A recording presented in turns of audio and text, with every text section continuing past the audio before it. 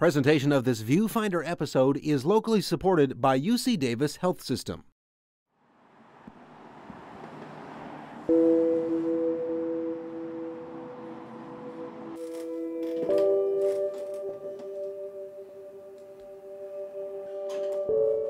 Former NFL player George Visker has a story to tell. It's very personal.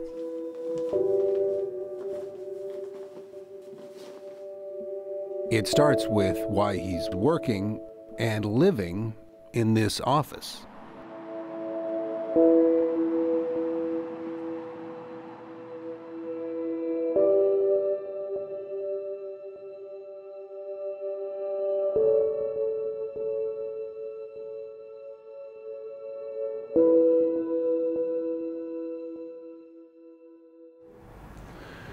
So this is it. It's my closet. You know, I've got some of my files, and the rest, this is it. I kind of just moved into this, and then on top of that, you know, we lost the house. Been here for the last couple months, probably at least, maybe longer. Actually longer than that. If all of this seems confusing to you, imagine what it feels like for George. He suffered a series of concussions more than 30 years ago, which damaged the memory sensors of his brain.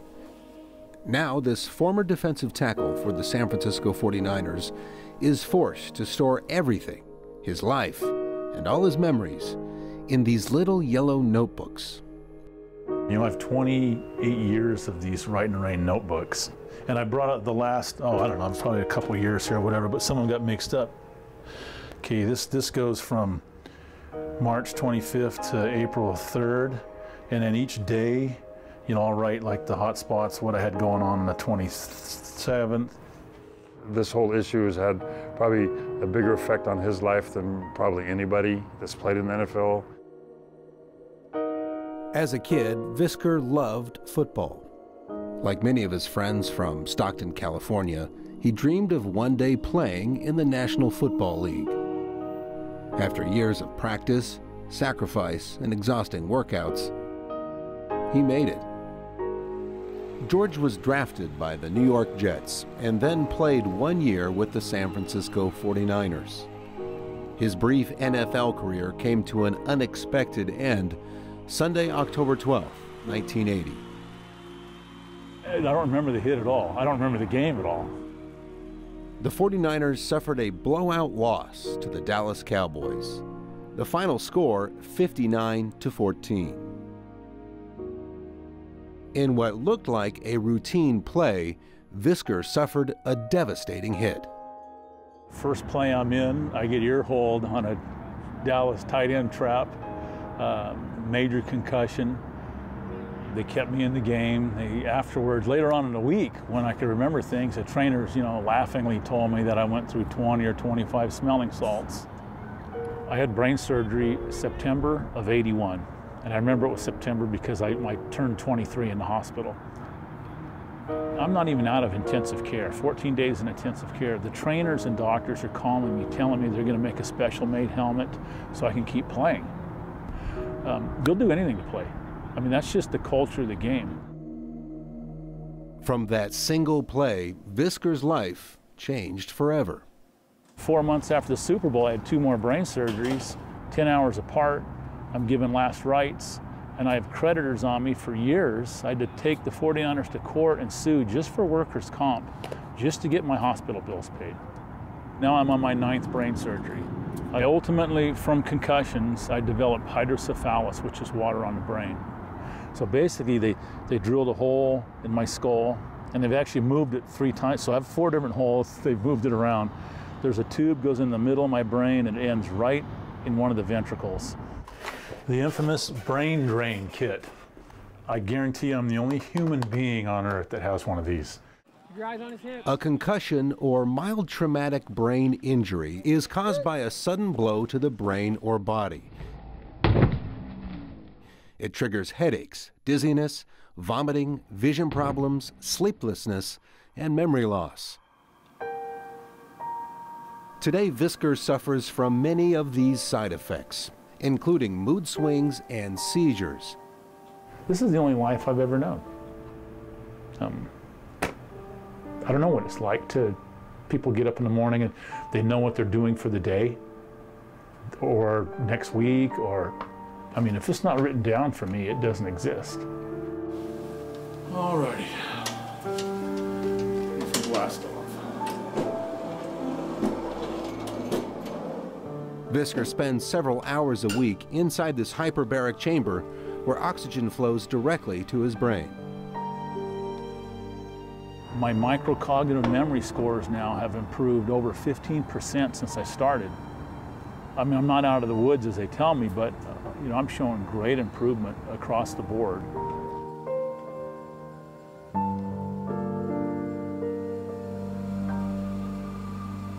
No one's trying to kill the game of football. It's a great game, but I have to steal Steve Young's quote or line, official concussions? No one ever told me I had a concussion. Former Dallas Cowboys player Doug Cosby was a star football player in the 80s. Cosby is a friend of Visker and now coaches football at Sacramento High School. You try to make kids, you know, aware of, you know, the dangers that are part of the game. Like when George and I played, and people before this generation, the only thing anyone ever told you playing was, don't put your head down when you hit because you'll break your neck. No one ever said, you know, don't try to keep your head out of there because you might get a concussion. You were taught to hit with this part of your head. Why is it that in boxing, decades ago, if a guy was concussed, knocked out, you didn't box for months? How is it that the NFL didn't realize about that? You know, the human brain wasn't meant to be used as a weapon. Somehow football has evolved into, the brain is used as, that's your most potent weapon. This former NFL player is on a concussion crusade. Visker travels the country, sharing his personal story and trying to save lives. I've been very vocal about what's going on over the years. A lawsuit was filed by players, and it's a class action lawsuit. It's been growing and growing and growing to the point where there's more than 4,000 or about 4,000 plaintiffs at this point, and they are alleging that the NFL knew about this link between head trauma and these diseases later in life, like dementia, Alzheimer's disease, you know, even depression. Some of these men had studies done of their brains, and the brain showed real trauma, that they had been affected dramatically by their playing career, especially all the concussions, all of the head trauma. On August 29, 2013, a $765 million settlement was reached between the NFL and the 4,500 plaintiffs in the class action lawsuit. The settlement is not considered an admission by the NFL of liability or an admission that the injuries were caused by football. Tonight is the homecoming football game at Del Oro High School in Loomis, California.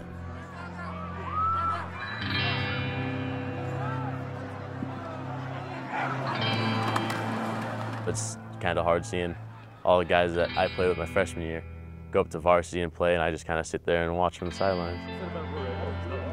You know, being in the crowd and hanging out with like your friends that don't play is definitely not even half as cool as it would be to be on the field, you know, getting your name called on loudspeaker.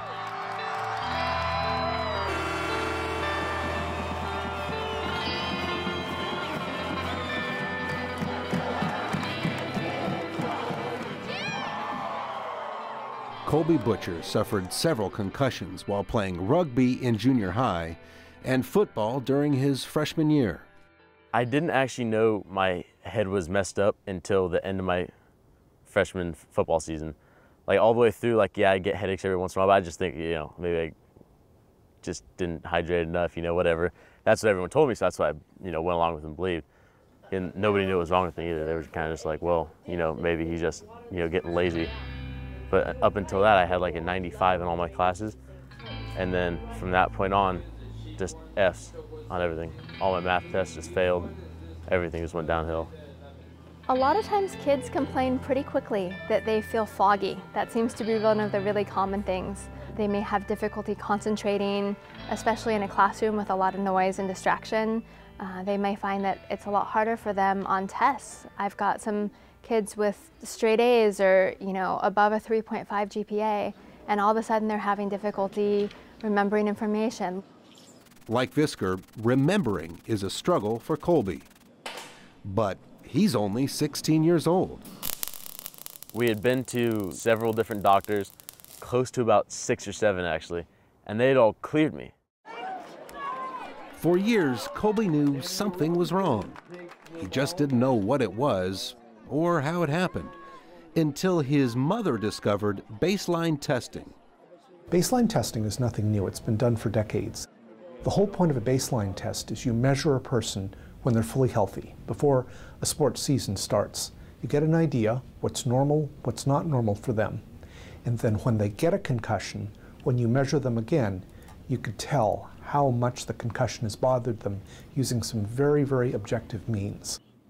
Finally, my mom went to the fall sports night, and she was sitting there waiting for, maybe someone would talk about concussions or whatever, and Dr. Tanji came up and said, hey, this is the new baseline testing, this is what we're doing. Sure enough, we went in, and he put a complete pause on everything I was doing. He didn't say I'm gonna die, but he was like, look, you're seriously hurt. Like, you could honestly injure yourself to the point where you could possibly be paralyzed if you do anything worse.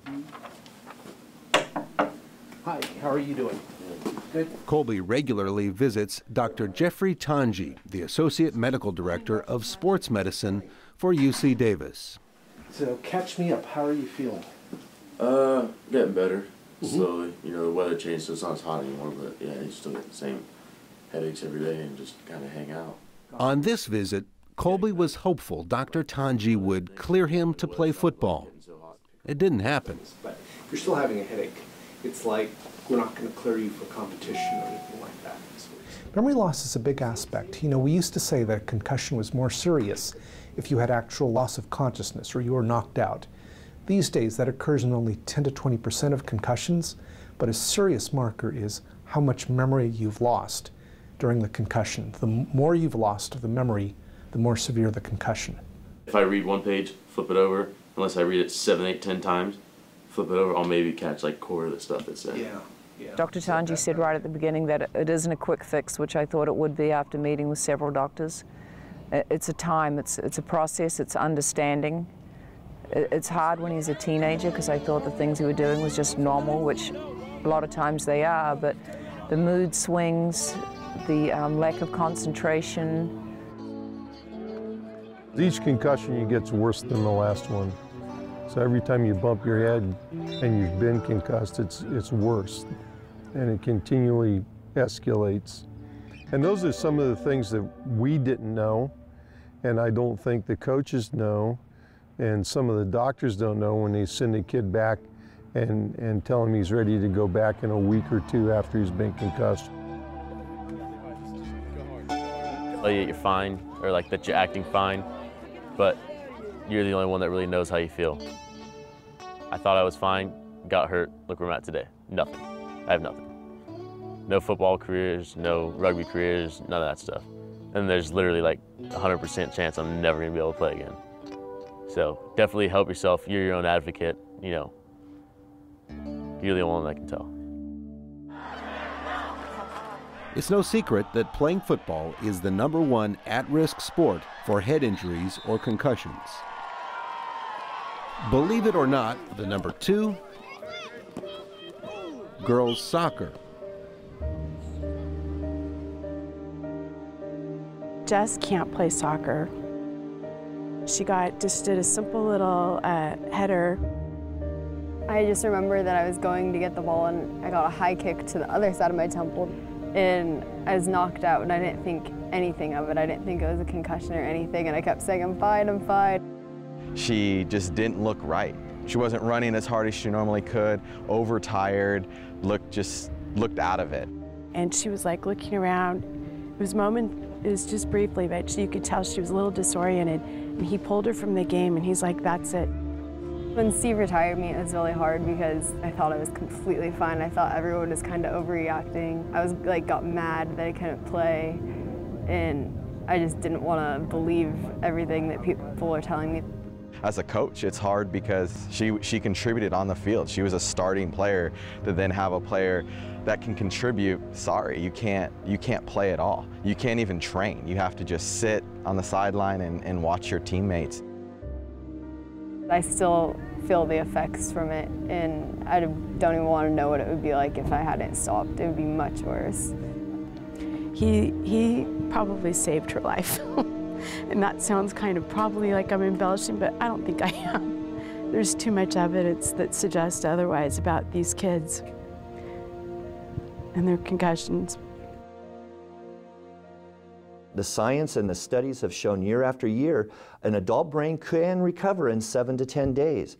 But an adolescent brain, it can take as much to 3 to 4 weeks for the same recovery.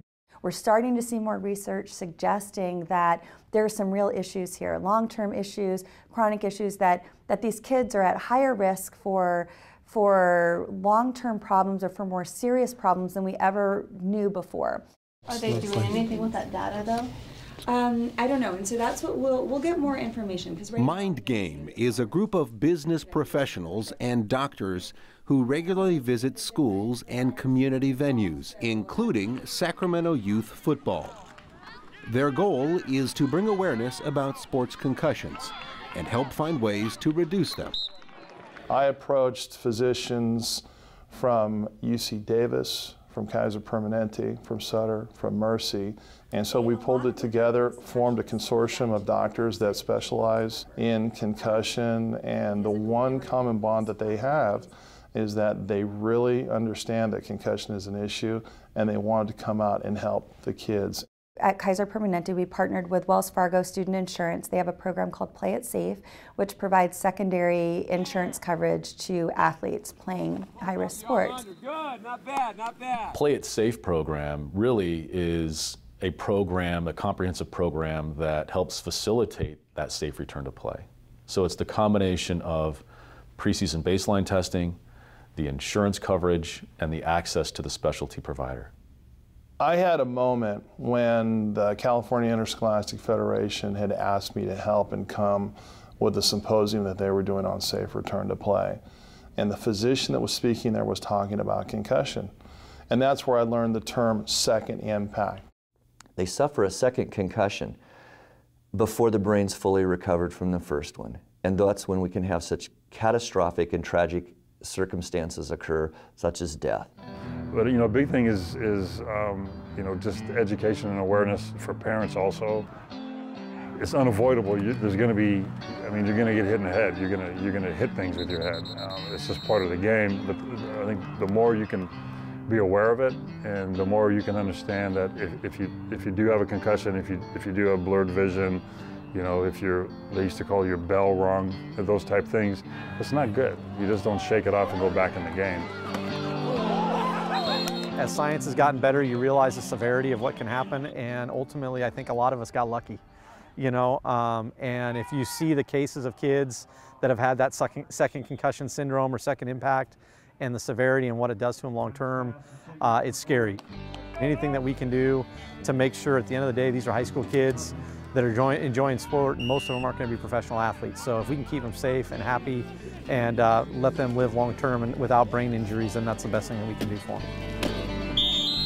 I authored AB 25, which requires school districts to obtain a note from a doctor or a healthcare professional before returning to play if a student athlete suffers a concussion. I authored another bill, AB 1451, which requires high school coaches to get first aid training in concussions. And when kids play, the closest adults to them at the time of the injury are the coaches. I know today from your neuro exam as well that you're back to baseline, you're reporting no symptoms, and you've been asymptomatic for about a week now. The hardest thing for athletes right now is hearing that they can't go back to their sports. Because for many of these kids, this is a huge social outlet, and they're used to playing, competitively. They practice every day. This is their social group. They're at playoffs or games on the weekends where that's really their, social entity.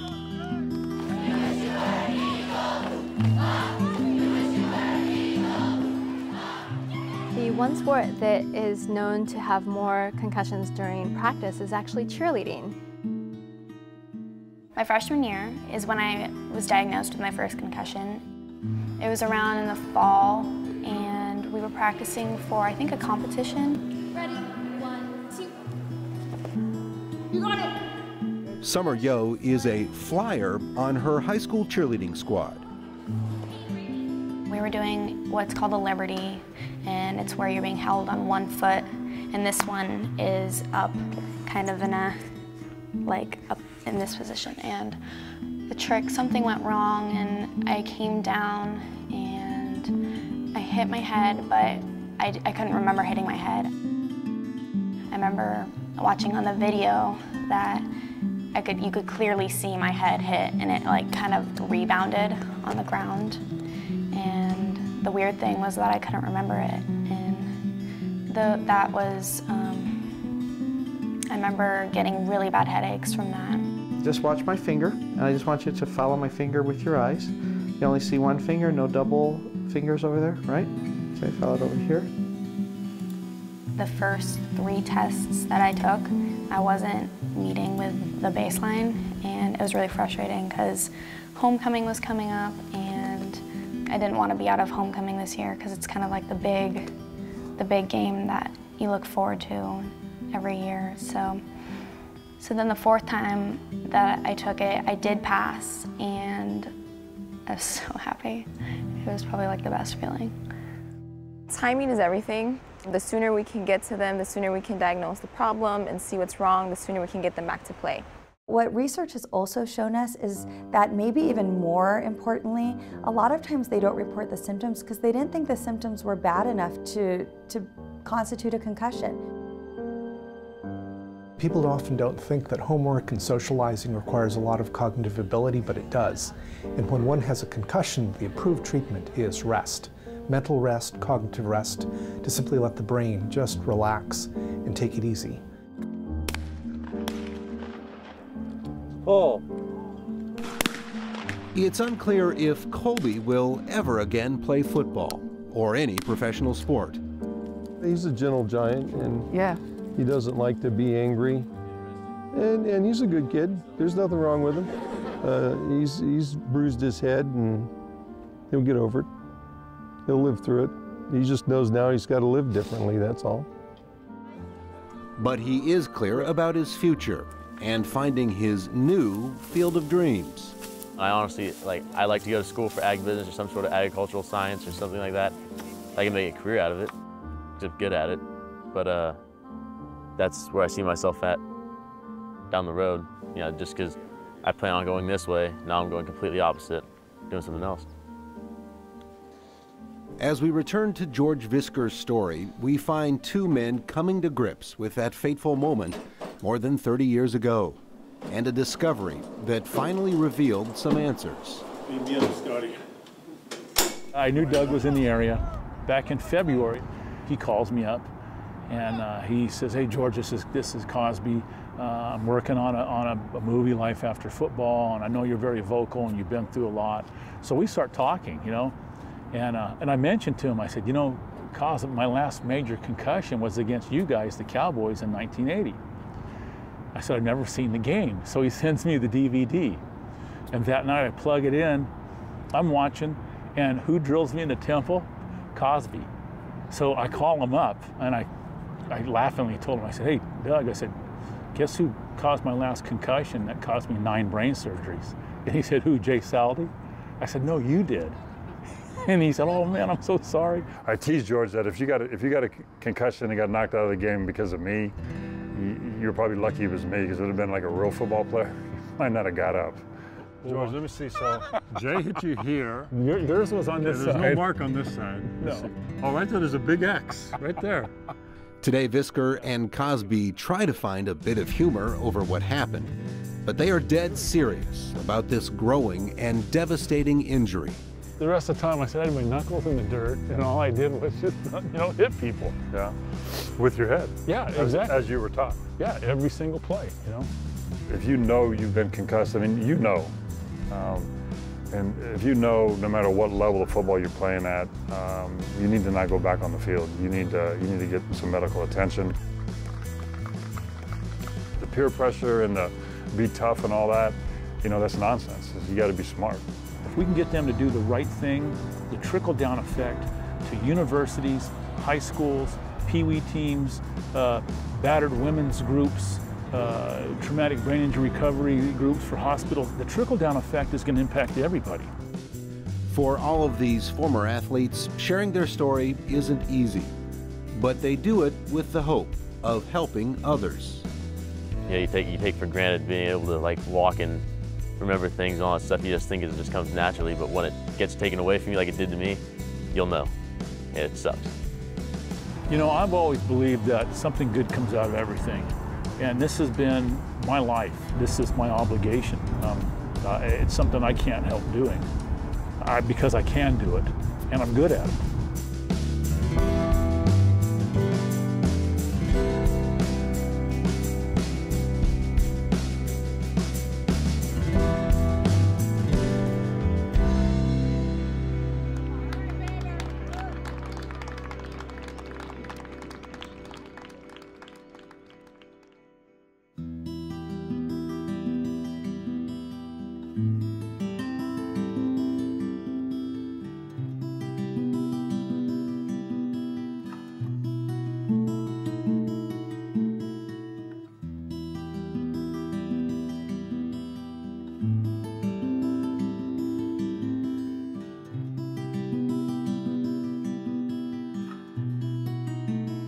To order a DVD copy of this program, call 888-814-3923 or visit kvie.org. Presentation of this ViewFinder episode is locally supported by UC Davis Health System.